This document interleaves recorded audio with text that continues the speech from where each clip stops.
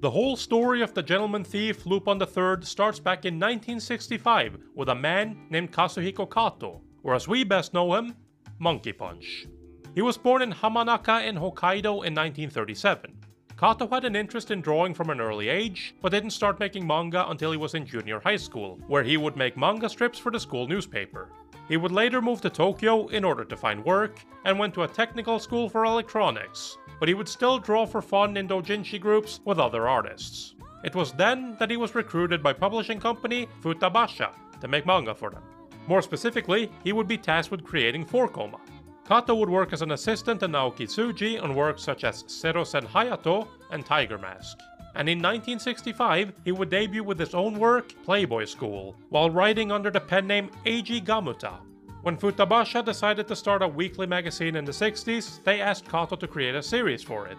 This would be the start of Lupin III.